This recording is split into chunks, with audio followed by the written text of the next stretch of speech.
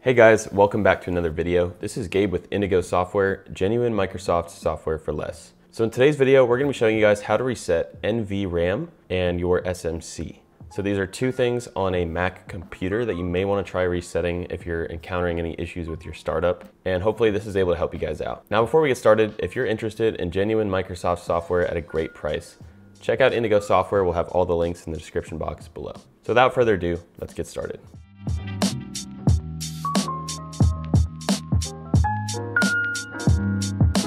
All right, so the first thing that we can try to reset if your Mac is having startup issues is what's called NVRAM, and NV just means non-volatile. So your NVRAM is going to store information such as your time zones, speaker volume, screen resolution, and the selected startup disk. Now, more often than not, this is not going to be the cause of any startup issues, but it's worth resetting it anyways. So step number one is we're going to go to our Apple logo in the top left corner, and we're going to press shut down. All right, and once our computer is shut down, we're gonna turn on and immediately hold the keys Option, Command, P, and R.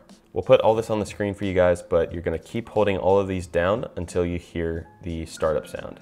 Just like that, your NVRAM has been reset. Now we're gonna show you guys how to reset the SMC, otherwise known as the System Management Controller. So the process varies from Mac to Mac. We're gonna cover each one so that no matter what kind of computer you have, you'll be able to do this at home.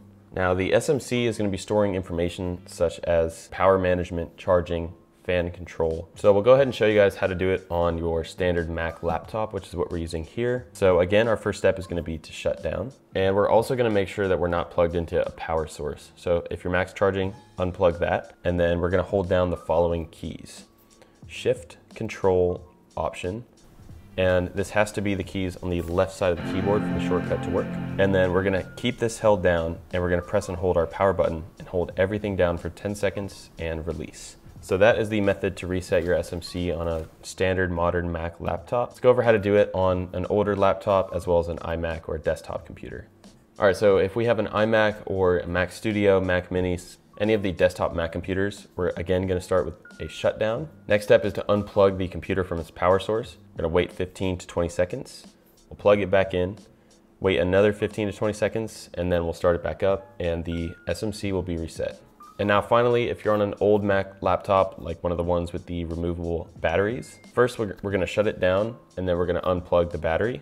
We're gonna hold down power for 5 seconds and release. Then from there, you just put the battery back in, power back up, and your SMC will be reset. All right, so that's gonna do it for today's video. If you guys have any questions or video suggestions, go ahead and put those in the comment section below. Again, if you're interested in genuine Microsoft software at a great price, check out Indigo Software. We'll have all the links in the description box below. So thanks for watching, and we'll see you guys in the next video.